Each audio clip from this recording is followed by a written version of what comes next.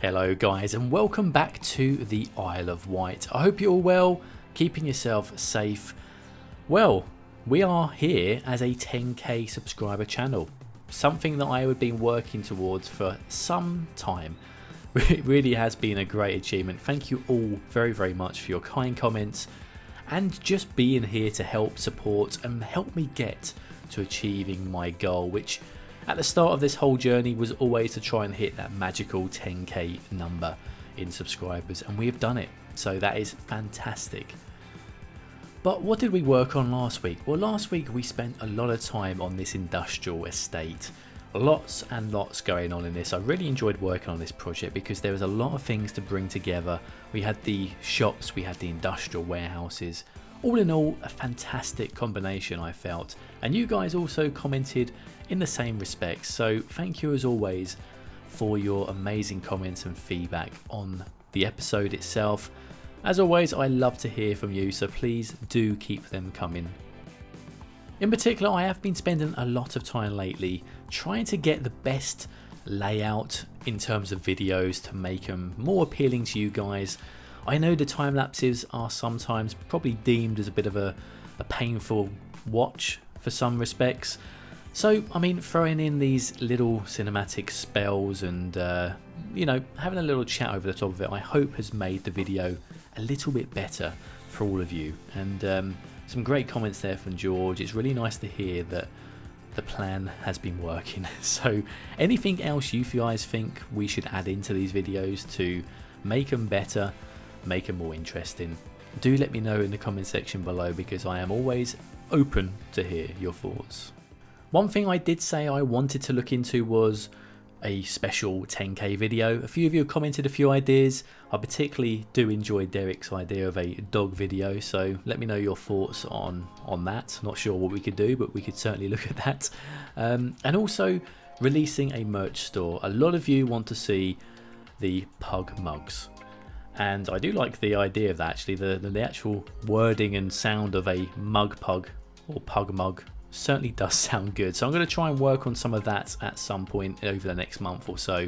Try and get a few sort of ideas together for some merch, and you guys, if you want to, can obviously help out the channel and go ahead and order something.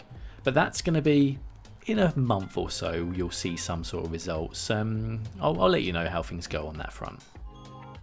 But back into today's episode. So we have this big bit of space here right next to the industrial area, just by the side of the housing estate, and trying to think what we could put there, and it kind of almost shouts out for some sort of a large school or secondary school, something along those lines. So that is what we're going to work on today. We're going to build a really nice modern-esque sort of school here. So it'll be classed as a high school if you're from America, but it'll be a secondary school here if you're from the UK.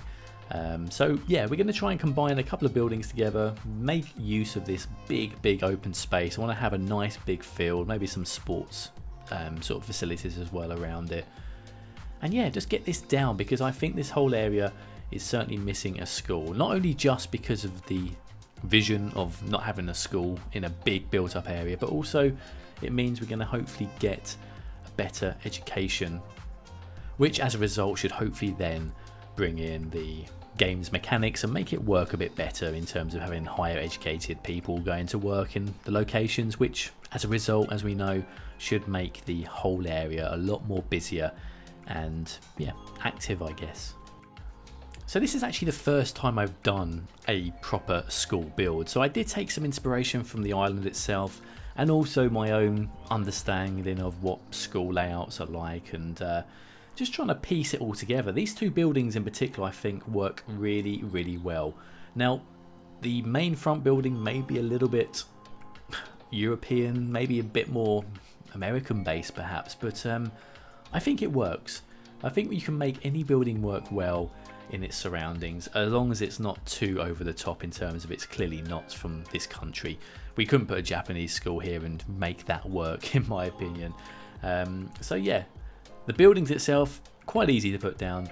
This is all going to be about, I guess, detailing in that respect, because it's quite easy to make a school. There's a lot of really good school assets on the workshop that you can pretty much just drop in add some fields around it, and it's pretty much done there and then. So I'm really trying to make it feel realistic, not only in the detail but the layout and what's around it and the location and placement of certain buildings. So that's the plan here.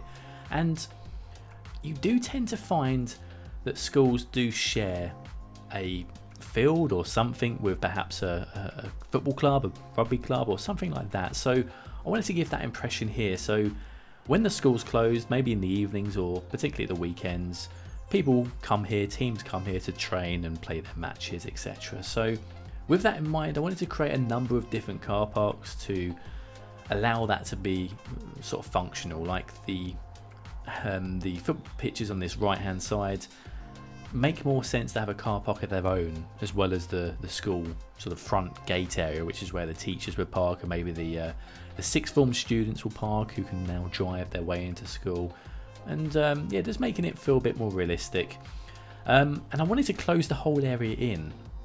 You will typically see this in schools. You won't have just an open gate area or no gates at all. Obviously there will be some sort of separation between the road and what's going on, etc. So I wanted to make sure that we got that down and made that look neat and tidy too. You may have also noticed that we've not had any submissions as of late for the Farmhouse series. Now, that's not true in the fact that we do have 4 or 5, I think, ready to be deployed on the island. It's just taken a little bit of time to get those down, and because I pre-recorded a lot of these episodes you've been seeing over the last couple of months, I got to a point where I couldn't get them down on the island quick enough to then record the cinematics. So we are lagging a little bit behind on that front. But I'm also trying to think of a way to get other people involved. The farmhouses are great, really love them, and they're easy to deploy like we spoke about, but I know a lot of you probably have a better idea of building other things on the island, and I don't want to limit that just to farmhouses now. I want to try to open it up to you guys to be building other aspects. So I'm looking to almost rebrand this concept and making it a sort of a viewer deployment sort of thing. Obviously we need to be realistic. We can't have people designing huge builds that don't work and won't fit on the island. So I'm thinking of doing them almost like a little competition stroke challenge idea here, where I'm gonna basically have the map for you to play on, but nothing else, so you'll have no lag, no issues in that respect. And I'm gonna just almost like separate segments on the island and give ideas of what can be built there. And then we can obviously then bring more builds into the series, and that's kind of what I'm hoping to achieve. So if you like that idea, please do let me know in the comment section below, because we have actually had a few other things issued to me recently. A few hotels, for example, that I want to put down, and I think that would work quite nicely in this idea.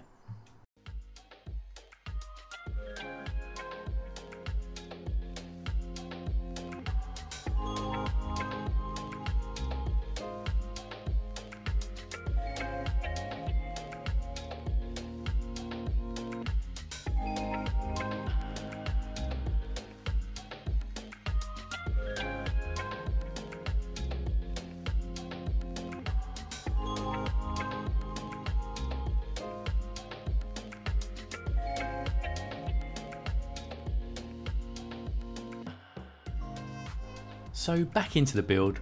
This is pretty much the detailing side of the whole build now. We've got the main core down, we've got the schools down, we've got, well, 2 schools, and I'm kind of seeing one as a bigger area in terms of holding maybe the dinner hall, etc., with a lot more classrooms around it. So I like the idea of having 2 buildings here rather than just a small one. It kind of makes more sense for a secondary school. And also we've got the little gym next door to the football pitches as well, which again just makes sense to me. And yeah, I like the idea of having this little roundabout in the corner here. We do eventually get the bus route to go through that, so we've got one bus route down. It's not a proper one in terms of following the same bus routes on the island, but it's a start. And even back then I had the idea of putting more bus routes down, so we will at one point go back into a video just working out some of the transportation, the traffic issues and all that sort of stuff. So that'll be quite an exciting future video to see what we can do to make the game work and just feel a lot better, a lot more smoother that way. Now, one question that I did also get asked quite a lot recently, certainly now we've reached the 10k milestone, is a lot of people were suggesting maybe look at doing a new series now. Now, I'm not against that, no way at all am I against starting a new series. I just have an idea in my head at the moment that I need to just let fizzle away and see if we can achieve what I'm sort of visualizing. I want to do something a little bit different, but I'm still open to ideas, guys. So if you've got a really cool idea on what you want to see built, or you know, something to be done within City Skylines, do let me know in the comment section below, because as I said, I'm open to ideas, and perhaps something you suggest may be able to be influenced into my idea, and it could eventually then turn into an actual series. So certainly something I want to look into.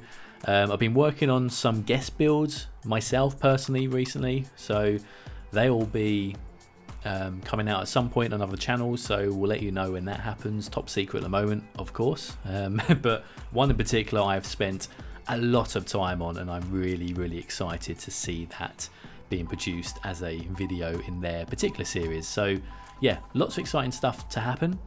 I must say I am running out of time at the moment. I've only got one episode pre-recorded now, which is coming up next week. It is probably one of my favourite episodes though, so don't be alarmed by that comment. I am going to try and work on some more builds to keep the weekly videos going, but there could be a lapse. I'm going to try my best not to allow that to happen, but just throwing it out there. We'll try our best to keep on track and see how things are going. But as you can see, guys, the video is pretty much done now. We've just added down this little bike shack here, or bike rack, what you want to class it as. We also add in some invisible paths as well to make use of the people walking around. It's always, I feel, a lot more appealing and realistic when you have people walking across, especially when this big area here is a big lot of land where people will be crossing over, going to different buildings, going from classroom to classroom. So I thought that made sense to have that in place there. But yeah, I think all in all, the episode itself worked out nicely. It's good to do these more miniature detail builds. I find I really do enjoy doing this, because sometimes when you're working in a bigger area, it's quite hard to really get your head into it. I find I prefer working on the very specific builds such as this one. So yeah, hopefully that's come across well and you enjoyed this type of different video for today. As always, guys, if you did enjoy the video, please do feel free to hit that subscribe button to not miss the next episode. And if you did enjoy it, please show your appreciation and let me know you enjoyed it by hitting that like button. Other than that, guys, thank you all very much for your time. Hope you enjoyed the video, and I'll catch you all in the next one. Thanks for watching, and all the best.